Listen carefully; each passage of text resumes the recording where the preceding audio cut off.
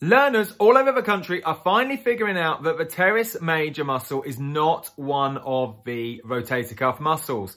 You can remember the four that are in your rotator cuff muscles by the acronym of SITS, S-I-T-S, Supraspinatus, Infraspinatus, Teres Minor and Subscapularis. This will come up in your level 3 A&P exam.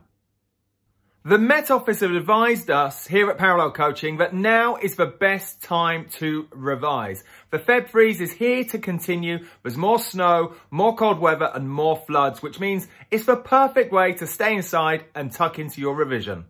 Many learners see the exams as a hoop to jump through and something that once they've passed, they can forget all about. And I'm here the first to say that that is not the case.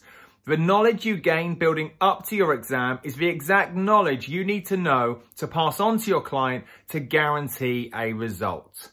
So, the message, anatomy, nutrition, principles of exercise, whatever exam you're taking, is 100% important and it's not about the exam.